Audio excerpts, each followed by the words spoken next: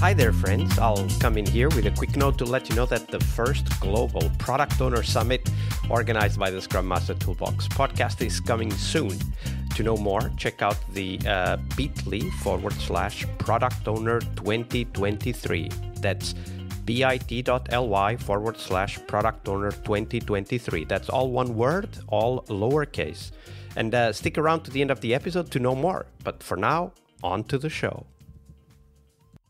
Hello, everybody. Welcome to our Wednesday Leading Change episode this week with Mike Salogub. Hi, Mike. Welcome back. Hi, Vasco. Glad to be here. Absolutely. So Wednesday is when we talk about change and change leadership, of course, because that's one of the things we do all the time as Scrum Masters. So tell us a story of a change process you were involved with. Walk us through what happened, like the steps of that change process, and highlight for us the tools, the tips, the tricks, the techniques you learned back then that you still apply today. Yeah. So when I first starting out, we were heavily waterfall in our delivery of various marketing entities on our website. And my old boss and mentor basically brought to the table this idea of Agile, and it would change the exact way of how we deliver our capabilities, how we deliver our outcomes. And we went completely from waterfall to Agile overnight in this pilot program. So he mentioned this to me, and I thought I had a better stake as a product owner. And he said, no, you fit the Scrum Master role a bit more. So I didn't really know much about it. So I had to completely learn a brand new role overnight. We went through a workshop with another mentor that was a Scrum Master, Agile coach for years and years and years with the Air Force and various financial firms. And he was working at the same company and leading a change for a different division. So we went overnight from... And that was you and the team, right? Yes. So us and the select members of the development team were put on this pilot Agile team that was going to work basically in sprints. We were going to have sprint reviews, all the ceremonies. And we went from basically that ticketed system to, the typical you would see in intranets for teams that you get a ticket, it gets done or not, and then you get an email saying it was completed. No ifs, ands, or buts. It's just a project management software.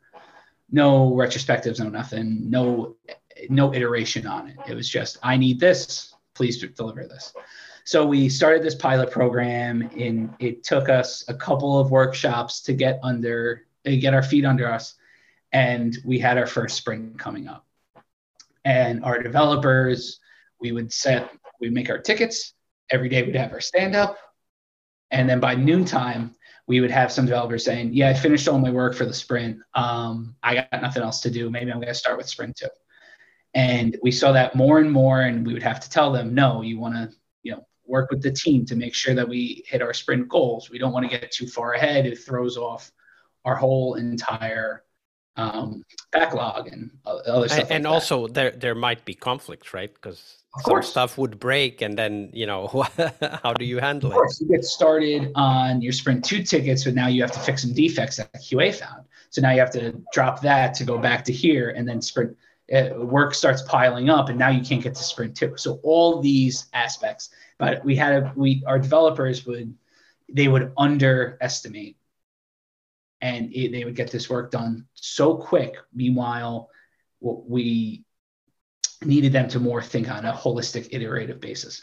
So working with some junior developers there and kind of telling them not to bite off more than they can chew, and when we had that first retrospective, it was flush with ideas. Oh, we could do this, we could do that. So ideas about the product, right? No, ideas about the work coming up. So the content of the work, like the requirements or user stories or whatever. Yeah. So now instead of underestimating, we completely overestimated instead of overestimating all our work, now we've underestimated all our work.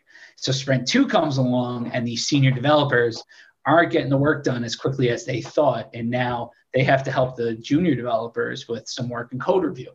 And then now we have defects from QA, and now the work starts piling up, and we get to the sprint 2 retro, not hitting any of our sprint goals. And that retro starts with finger pointing, and it starts with, well, you didn't get me this work done on time. Well, I can't get this done unless this person gets there. And the one person out of 4 that got all his tickets done sits back and says, I don't see a problem. So managing yeah, because it's me, right? It's not the team, it's me. You guys didn't get, like I got it all done. And hitting into that sprint 3, it was now starting to click with them how and why we estimate as we do, and how and why we structure this work on an iterative basis to focus on delivering that value at each sprint. So our first 2 sprints, we went through the rigmarole, and then sprint 3, we started actually hitting tangible goals. And now all the developers are starting to click, and they're starting to see, and QA now has a healthy backlog. And by sprint 5, now we're just zooming.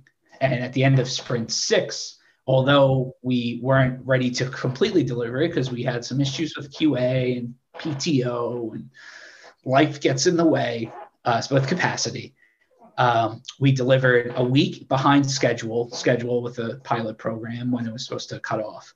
But we delivered more features than our stakeholders intended. And when we showcased and demoed to the stakeholders the final product, the quote unquote final version 1 MVP product, they were absolutely floored with all these extra features that they didn't even want, because they didn't even know that they wanted. They didn't even know that was possible. And it was, and I've said this in previous episodes, it was the perfect storm of team adversity and team conflict, and how they came together to really outperform beyond their wildest expectations, because they took the time to fail. They failed often, and they focused on what and how they failed and changed it. So one of the things that I hear here, of course, when the change started, you focused on training, right? You had those workshops to support the team in understanding what was expected. But no surprise, the workshops weren't enough, because when they actually started working, first they were completely overestimating the work, then they were underestimating the work. First they were trying to do more than what they had committed to. The second sprint, they couldn't do what they had committed to. Like, there was this, I would say, like, natural adaptation to this new way of working that was going on. But as you were describing this, you were also pointing to the retrospective as kind of a key moment for the team to understand where they were and maybe fine-tune how they worked. Was there something else like that you guys were putting in place to support this transformation for that team, right? Because they were going from waterfall to Scrum through this process. So the one thing I will say, we had our boss in many of our meetings, and he had no responsibility. He had no accountability for the team or the responsibility for the team, but this was his pilot program that he really went to bat for. And, I see him randomly and I'll say, and I'll thank him for it because it changed my life. It was more of the looming authority, the Wizard of Oz, the person behind the curtain, making sure like we had to get this done to really be a catalyst for that change, and a catalyst for the individual team members to change and change often, and really not dwell on the personal effects of how it feels for them, but more of, we need to get this done. So how are we going to get this done? Okay, I'll see this a different way. Okay, I will make sure I focus on this element, even though I really want to focus on that element. And it really catapulted our change. Absolutely. And the aspect of support might like the support from the manager, of course, might also have helped the team to have healthy rather than unhealthy conflict, right? Because the boss is there, right? And you don't want to, it's okay to have conflict, but because the boss is there, you want to always show value, right? And you have to kind of converge to that delivery mindset rather than who's right mindset. It was appropriate professional conflict. And they kept the personal conflict at bay because there was a mission to get done. And we had they were goals. reminded of that mission regularly. Yes, and it was on the manager's, his behind was on the line for it. So yeah, absolutely. And of course, I'm imagining that the boss was also helping you guys with stuff behind the scenes, like talking to people, getting things unblocked and things like that. Mm-hmm. Yeah, removing any vendor issues that they had that we didn't want to focus on. It was like the Scrum Master. It's really, now thinking about it, it was an RTE type of role. Yeah, so RTE, or Release Train Engineer in SAFe. All right, that was a great story. Thank you for sharing that, Mike. Of course, anytime. Hi there, Agile friends. Thank you for sticking around. This year's first global summit dedicated to the product owner role in Scrum will have some amazing keynotes and 2 tracks filled with first-hand stories and experiences for product owners to learn more about that critical Scrum role. We'll have Roman Pichler, author and product expert, who'll be answering your questions and sharing the most important aspects of the product owner role. We'll also have Colleen Johnson talking about why roadmaps are probably making your life much harder than it needs to be, and what to do instead. This talk was quite a success in Agile Online Summit 2022, and Colleen has learned some new tricks, tools, techniques that she will share with us when it comes to roadmaps for the product owner role. And we will also have Henrik Nyberg, author of Scrum and Kanban from the Trenches, as well as one of the creators of the Spotify model. So come in and listen to his stories. And we'll also have, of course, 2 tracks with many more sessions and even some live sessions. The 2 tracks will cover practices every product owner should know, where we'll be hosting conversations on topics that product owners need to be familiar with, like product backlog refinement, planning, and much more. The second track will be on metrics, measuring product and personal success as a product owner.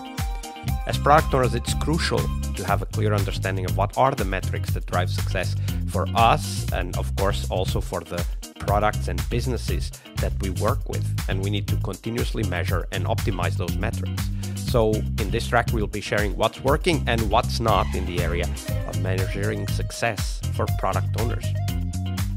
We will also have the opportunity to network with our peers.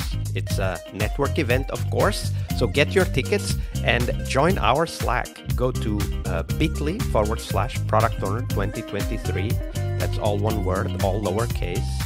As always, we will have free tickets and VIP tickets, which will give you long-term access to the content of this summit. So check them out at bit.ly/product owner 2023. All lowercase, all one word. I'll see you on the summit floor. Leading change is one of the core skills we must acquire, but it is only one of the steps towards our success as Scrum Masters. Tomorrow, on Success Thursday, we will talk about how to define success for the Scrum Master role. We'll cover tips on how to measure your way to that position, and most importantly, how to develop that focus on continuous improvement that is as important for Scrum Masters as it is for teams. See you tomorrow.